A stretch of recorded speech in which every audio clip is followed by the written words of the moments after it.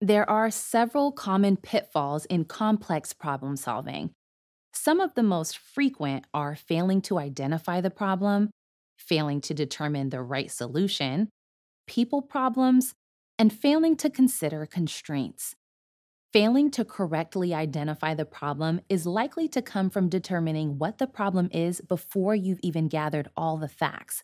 So, slow down the problem solving process and be sure to discuss and evaluate all relevant factors. Another issue is when a problem is recognized, but then it's not defined in terms of its effects, consequences, or cause. Recognition does little toward understanding and solving. If someone encounters the same problem without knowing any other substantial information, they may not even realize that it already happened.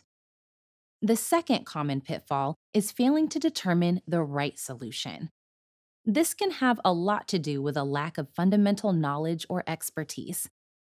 For example, you may not know what errors were made, how certain business processes work, how decisions are made, where responsibilities lie, or even the primary business goals. Without this knowledge, you may not be able to come up with the solution you need.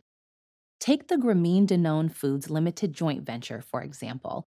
It tried to help malnourished children in Bangladesh by creating a high nutrition yogurt for them to eat. However, in doing so, the venture jumped to a solution without understanding the problem: distribution of affordable, nutritious food to poor communities first. Because of that, it didn't have the positive impact intended because most of the yogurt went to middle class buyers instead. Even if you correctly identify the problem, you might think it can't be fixed. That's because you're not aware of your own capabilities to solve it.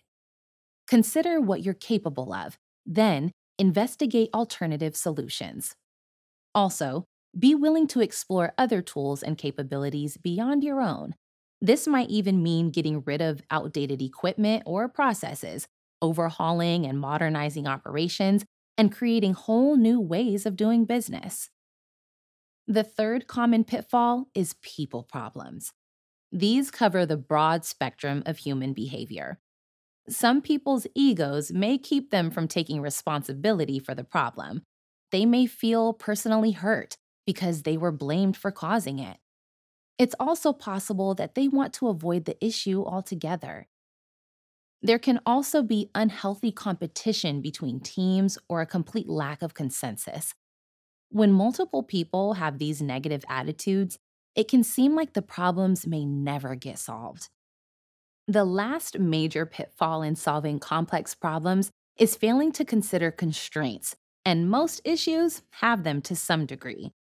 These are the real factors that can make the solution difficult, if not impossible, to achieve, and usually have to do with limitations in financial or human resources. Other constraints could involve your organization's limited capacities, like a lack of training, limited equipment or facilities, bad business practices, and dysfunctional systems that can't handle business tasks. The best organizations are aware of these pitfalls and are committed to avoiding them. They have a systematic, consistent method for carefully observing a problem.